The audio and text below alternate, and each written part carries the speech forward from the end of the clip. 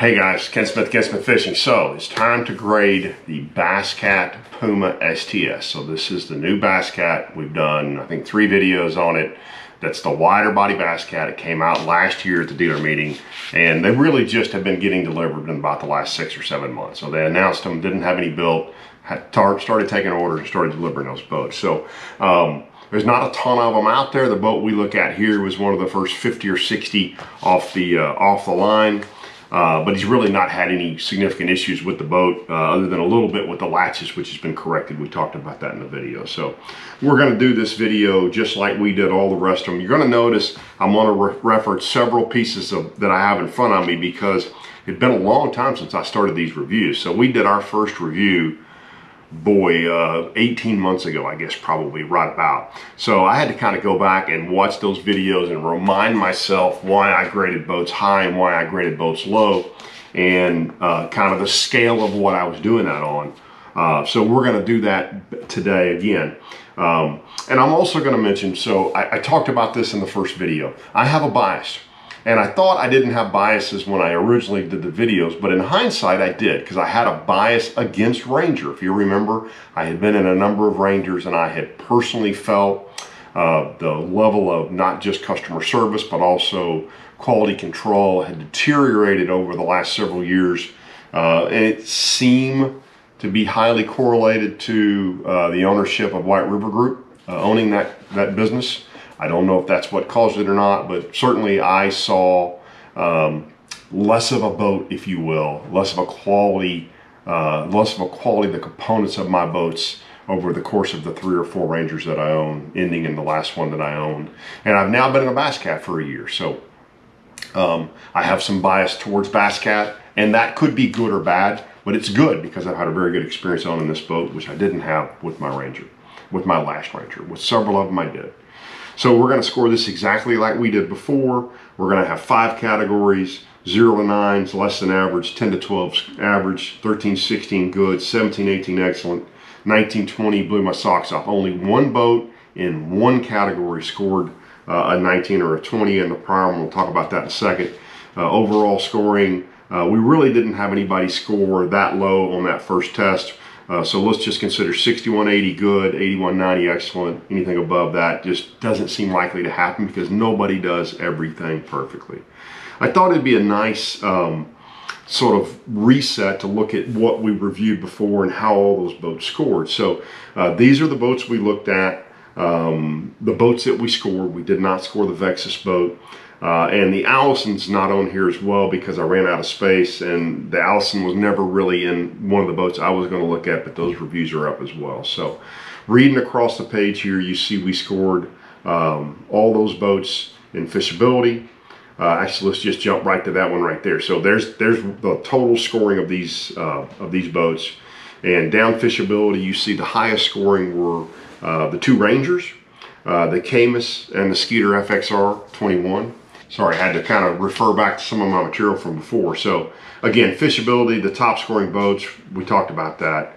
And then in the fit and finish space, and by the way, interestingly, the Lynx was not at the top of that list. The Big Step was part of it. The co-angler area where the rods didn't fit, that was part of it. That's been fixed. And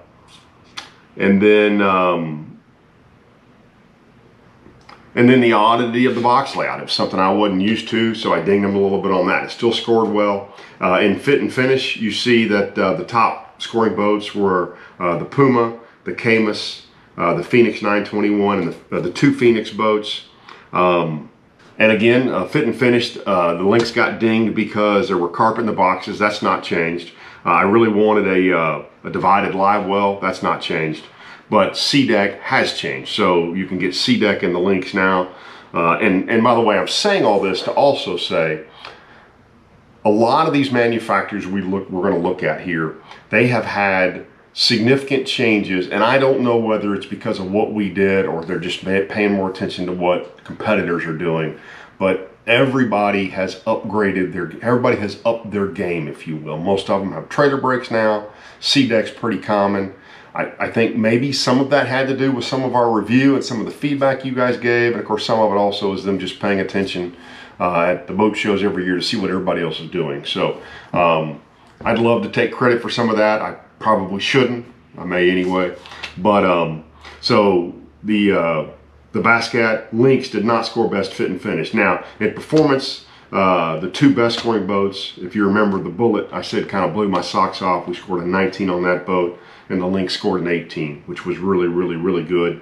And then in amenities, the highest scoring boat, interestingly, was only a 17. That was with the Skeeter FXR. It really had kind of everything that I wanted to see pretty much in a boat, other than just a couple of things some other boats had. So that was the best score there.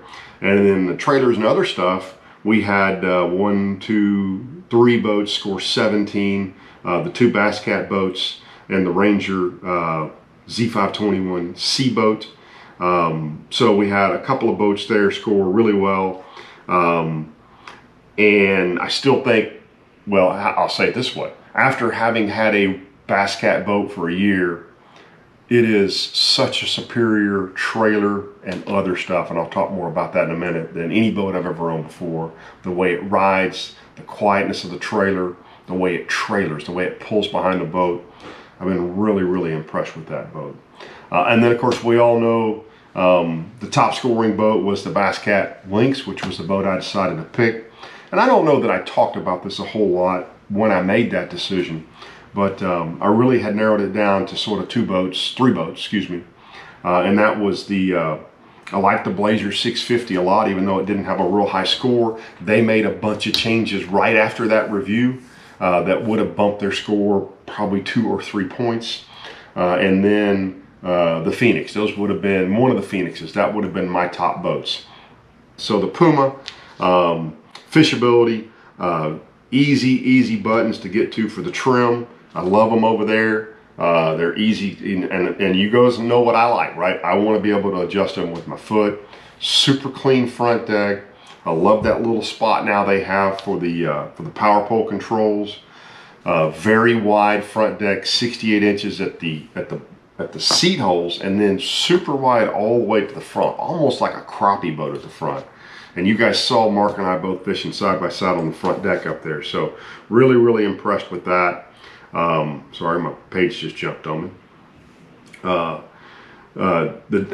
I just said, the deck carries way forward. Really good boat stability from the tippy test. Good gunnel height, not too high, not too low. So, you know, limbs don't rake your rods out, but they're also not so low that your rods get raked out, not so high that it's hard to flip out of. And then you can move forward and back for those few Bass Cat guys that want to be right on the tip of the boat. You can move that foot control way forward. The only negative I saw in fishability here was that I still think that front bow area can be improved somehow, and I can't figure out how. But you know, it's twice a day, right? You get in and out of the boat, usually get in once and get out once. But it is difficult to enter the boat from the trailer, from the front of the trailer. So if you're loading or unloading the boat by yourself, those graphs are dead in your way to get in and out of the boat, or to pick up your co-angler as he parks you to get in and out of the boat. That's really my only negative. It goes under fishability, just the way I scored these things.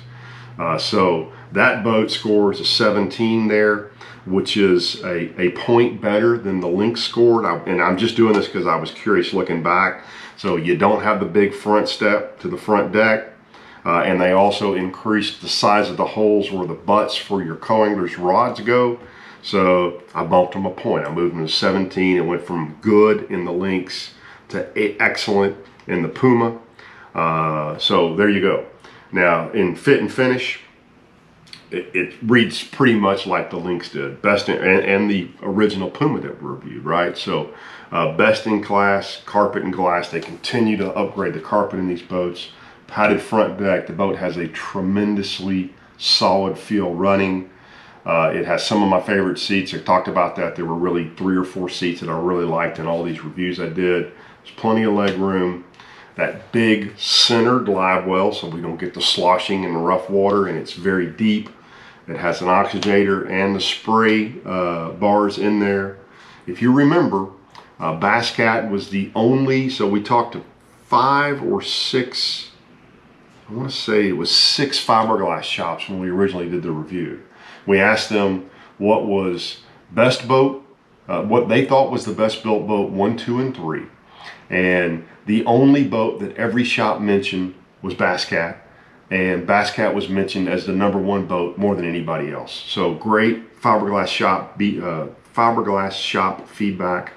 The badging is above the waterline. Remember the Vexus, I think the Blazer, a bunch of those boats, they put that badging, their brand or their logo, raised logo, below the waterline, and they're going to get scraped off. Phoenix really bad about this, getting scraped off in timber.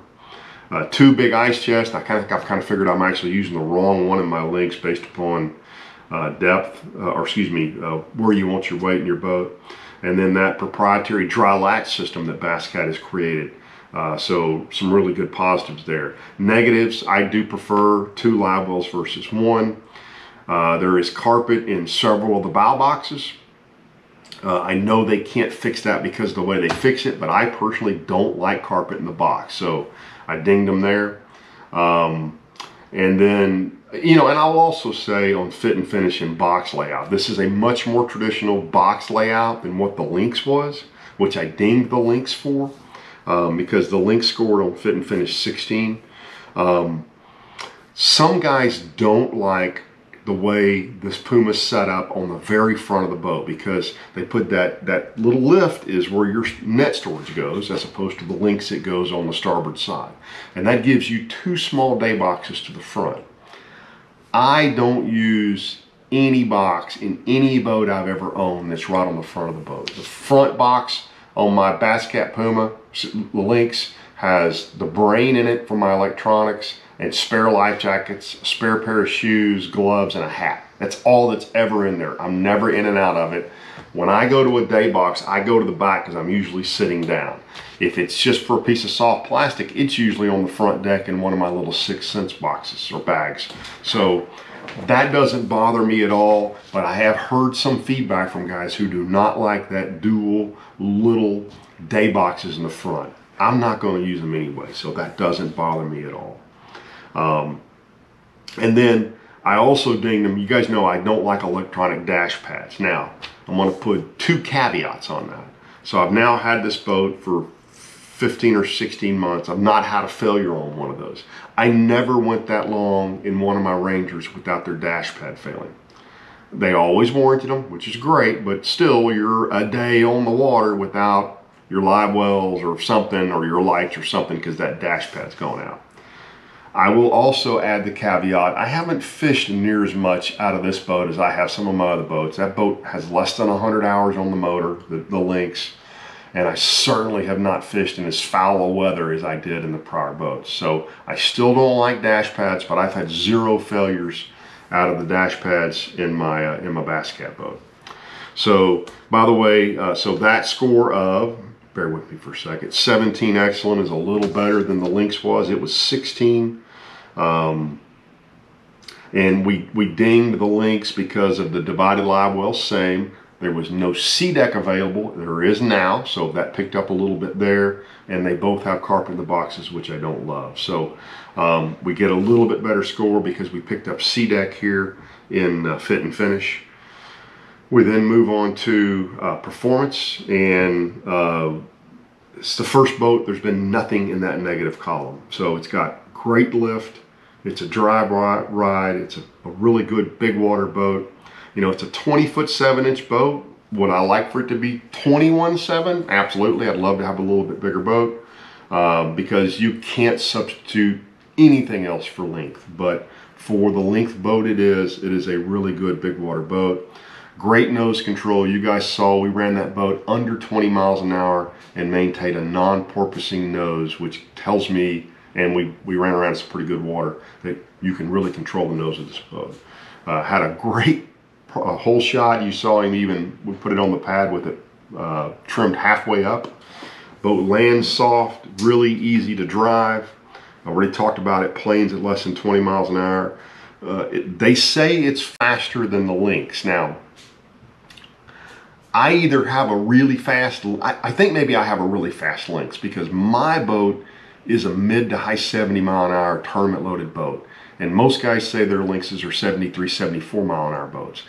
In the wintertime, I'm running over 76 tournament loaded. So maybe I just got a really fast Lynx or really fast Mercury, which does happen sometimes. Maybe I've got a super set of props. I run a 23 pitch in the summer, a 24 pitch in the winter, 3-blade Furies. But this boat is supposed to be faster. I didn't see that in this boat, but we really didn't wind it up for a long stretch. I think this boat's an 80 mile an hour boat, but with a 300 on it. So I think this boat's pretty much about the same speed, even though Bass Cat and other guys have told me it's a little faster than the Lynx. I don't think it's faster than my Lynx. How about that? And then, you know, if you go back through all the reviews, a lot of boats under the negative, they had some side slop. And the Lynx probably had a little bit more than many of them did. They have really, really eliminated that in this boat. I said it in the review. If that's part of, if you've ridden in a Bass Cat before and that's part of the things you didn't like about it, you need to ride in this boat. Amenities. So the boat scores, it's got a driver's cleat. It'll hold a 12. I think it'll actually hold a 15-inch in dash, but I didn't confirm that. Net storage, multiple options for rod straps, twin fuel tanks. I love that. It's got still, the Bass Cat has the best tie down system and weight distribution for batteries in the back. Great sump access. You can take those box lids off so you can work on it from the back of the boat, from in the boat. If the boat's in your boat stall, you can get into your sump really, really easy. You can lay down, the boxes lids are out of your way, and really dig around down in there. Good dash visibility running down the lake. Multiple places in this boat to store props and tools. Already talked about that removable back deck lids. It's got that battery tender trolling motor connector up front so you can swap trolling motors fast. It's got a place in the back if you need to take a biological break to stand. It's got those internal lights all over the inside of the boat. Push a switch, you got a light on right there where you're sitting. Ventilated storage. Negatives, same as the Lynx actually, doesn't have a really good left-hand grab, old crap handle for a co-angler other than that big rail outside the boat. And I still submit to you, in rough water, you want to be able to hold yourself this way versus this way, because you can hold yourself in the boat better this way. So I would love to see that. And I'll tell you guys, I said this to Rick Pierce, and I know a lot of you guys are going to freak out about this, but if he would give seat belts as an option in a bass boat, I'd take them. And I've talked to a bunch of guys, I've talked to 2 game wardens, I've talked to multiple people about this. The vast majority of accidents where somebody drowns is not because they get upside down in their boat. Boats generally don't wind up upside down. They do sometimes. But I would rather be in a boat accident buckled in my boat and stay in the boat than be thrown from the boat. So if he'll make me a seatbelt boat, I'll take it. And I don't want it to be mandated that I have to wear my seatbelt. Please, you can ride a motorcycle with no helmet in Texas, but you got to wear a seatbelt. Don't get me started. But I'd like to see a better O-crap handle for the passenger. The seats do not adjust up and back. And then one of the things, and I understand because that storage box in the middle moves. It's on a hinge, right? Because there's an ice chest under it. There is no USB charger in that box. So you either have your phone in the floor or under the, and I do like that little mount where you can put your phone. There's a little ram mount just under the dash where you can see your phone and it's out of the weather and you can move it further back. I like that, but personally, because of everything I do with GoPro batteries and with cameras, I would like to have a in-box charging station, if you will. I would even take it in one of the front boxes. Just give me a USB plug in one of the front boxes. So I dinged it there. So amenities on this boat, I think score probably the same thing that the Lynx does. Let's look real quick. Actually, so back to something I said earlier, you can now get a remote drain plug in a Bass Cat boat. This boat didn't have one, but that's something I really personally like. So the boat actually scores a point better there because of the improvements they made in this boat from an amenity standpoint. And then on trailers and other stuff, it's got a trailer step, got a really good winch and jack on it, swing away tongue, vault hubs, really good looking fiberglass trailer. One of the things I've grown to love on this boat, on my boat, is The trailer has multiple steps. It is so easy to mount this boat from the side. Even when I had a bad hip, it was really easy. I've really come to appreciate the quality and the thoughts that went into building this trailer, not just from the steps from the front, but to get in the boat from the side. Great dealer access, especially in my part of the world. There's even the Boat Works guys now in Fort Worth, so there's a ton of Bass Cat dealers. We've got Rockwall right here. So around me, I've got Rockwall to my east, I've got the Boat Works guys to my west, and then I've got Ross down there near where I am. There's a couple around Houston area, Ross down there around Rayburn. So tons of dealer access, good LED backup lights, Torflex axles. I don't ding them. I talked about this with a bunch of the other manufacturers. I still would love to see more features, more build out on their website so you can look at stuff. What they have added now is a PDF with options, but I'll also tell you from looking at it, everything you can get on a Bass Cat boat's not included on that PDF. Now, I get it to some degree. Every boat manufacturer is building boats right now that they sold 3, 4, 5, 6 months ago. So maybe this isn't something they think that hard about, but I would love to see, well, I've talked about it. The Ranger website, the Vexus website, really good, robust websites where you can, you know, you're building the boats, what you're doing, but you can really see all the options available, which maybe isn't that important if because you're going to go to a dealership and buy one anyway. But I can tell you, doing research like what I've had to do, it's a pain. It's harder to do.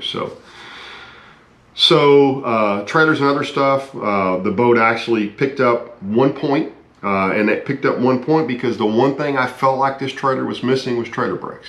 And again, Bass Cat's added that now.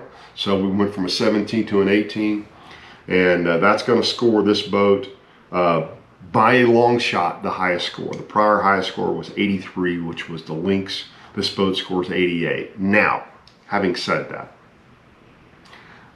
almost every other boat I reviewed a year ago would score better now because they've all made some, I can't say that. A lot of them have made some improvements. I saw some of the improvements Charger make. I saw them at the Classic. I saw some improvements Skeeter's made. I saw some improvements Phoenix made. Blazers made improvements. I mean, I think all of these guys either listened to the reviews, listened to feedback from their fishermen, saw people buying other boats and realized they needed to up their game. So I think across the board you would see almost every boat we reviewed a year and a half ago move up 1 to 4 points. So it doesn't surprise me. I mean, frankly, had we reviewed this boat a year ago, no trailer brakes, no sea deck, there's 2 points it would have cost them because those things were very important to me. So the boat still would have scored really well. Probably still would have been the best scoring boat, but there wouldn't have been the margin there is in this boat. And then lastly, the contingency program has not changed. It's still extremely team friendly. I scored it a 17, which is real similar to what all the other boats scored. So my next boat will be a Puma. I don't know how else to say it. You know, boat prices, motor prices, electronics prices have all gone up. I'm trying to get my head around that a little bit, just like you are.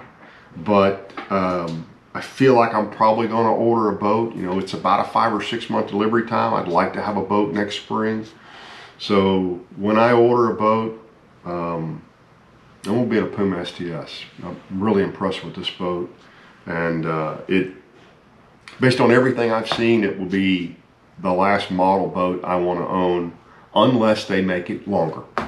I ran 520 Rangers and 521 Rangers. I like the 520, but you can't substitute another foot of length. So until the tournament circuits change and let you have bigger motors on them, at which point I would probably really look hard at a Jag. And by the way, I'm going to review a Jag here in a few weeks. You guys are going to enjoy. But to run a 250 boat, I think this is 250 Merc Pro XS. I think this is a boat for me. So again, yeah, I'm biased a little bit, but I could have been biased negatively if I'd had a bad experience with Bass Cat, and I've not.